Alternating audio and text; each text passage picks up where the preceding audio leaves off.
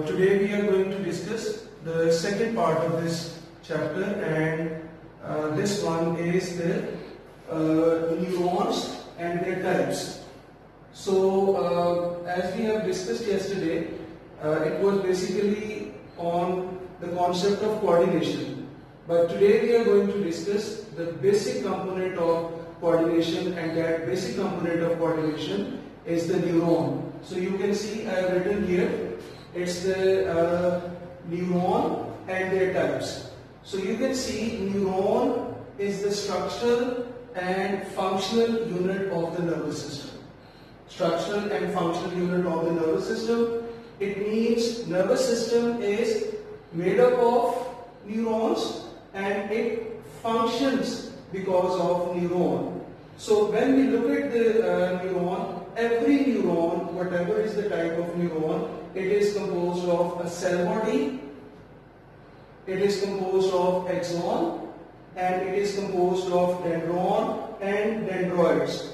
If it is a single part, it's called dendron, but if there are many, so that one is known as, they are called dendroids. So, and as the structure of neuron is concerned, if you look at this diagram that I have already drawn here, in this diagram you can see this is neuron is just like a cell. It is just like a cell, a single cell, that one, and it is composed. First of all, you can see this is the cell body. This structure is called cell body, and cell body is containing the nucleus inside it. So I can label this.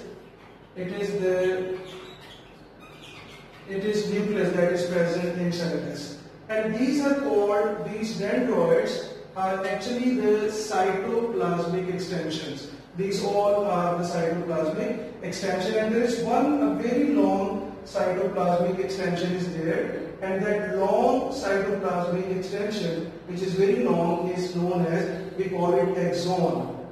And axon will be delivering the nerve impulses away from. They are actually, if we draw the arrows with this, so these arrows are representing the collection of the nerve impulse, and then afterwards the nerve impulse will be traveling in this form, and the neuron, every neuron is covered by a special type of structure, which is known as, special type of cells are there, which are called neurons cells, and they are secreting a sheet-like structure on the neuron. As if we look at the insulating wire, so wire is always having an insulation on it.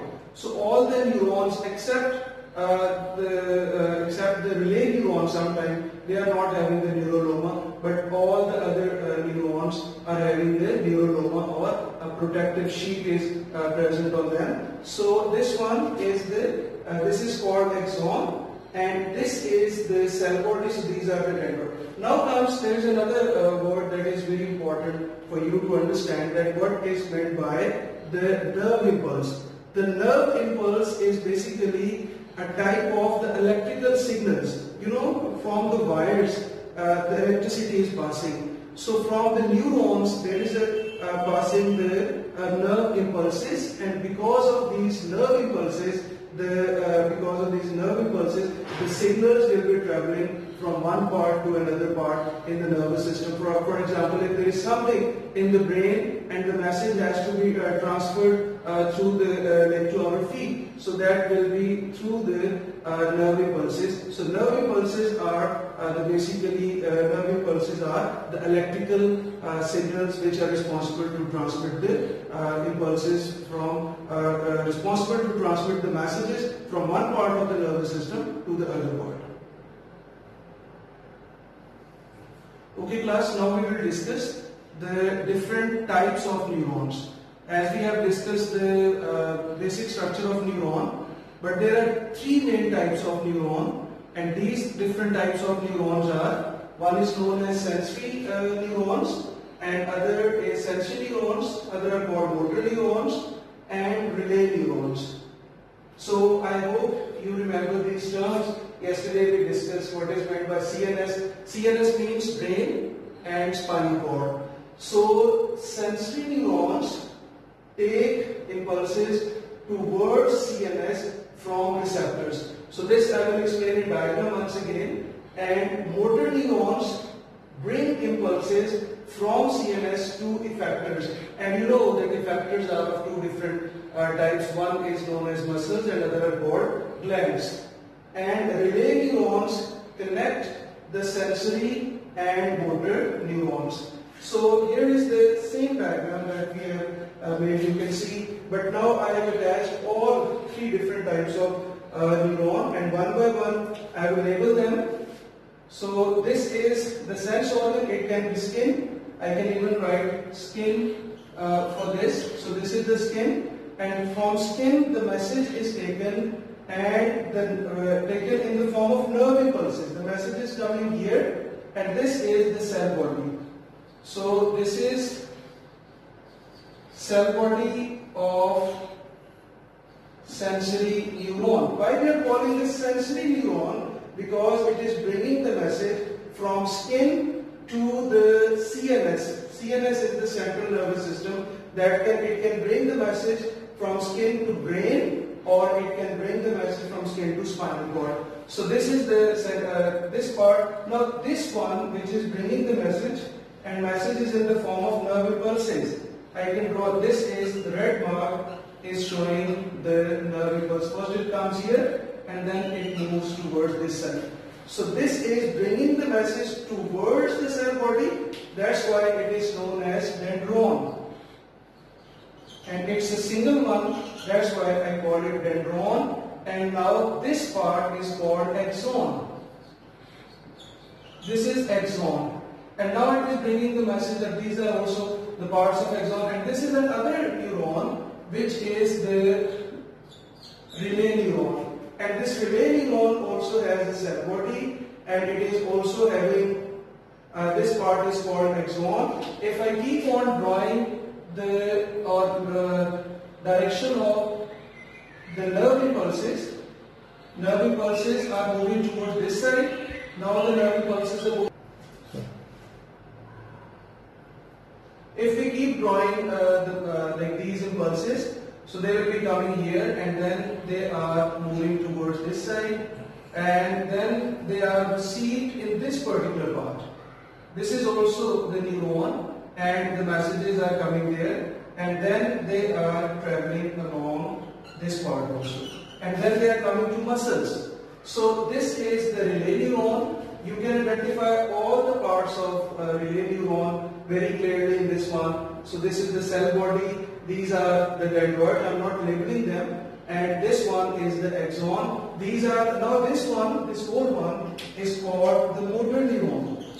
This is the motor neuron. These are the dendroids. These are the dendroid cell bodies there. And as the message is going away from the cell body, so this is called the axon. Axon of the motor neuron. These are the dendroids. These all are the dendroids. Dendroids of the motor neuron. This part I am not labeling. And now one final thing, that all these structures, this is known as, this is called the CNS. This is called CNS. I can write this one as CNS, central nervous system. It can be either spinal cord or it can be the brain. So this is the CNS, central nervous system. So messages are coming. One last thing that is very clear in this one, that all the neurons are not connected directly. You can see here is the gap between the neuron. So they are not connected to each other. This gap is called synapse. A gap between, like these two markers are not connected to each other, so there is a gap. There is a significance of this gap. So we will discuss later on about the synapse also, that why synapse is important. And there is another term that is used again and again in your book. So these are called the nerves.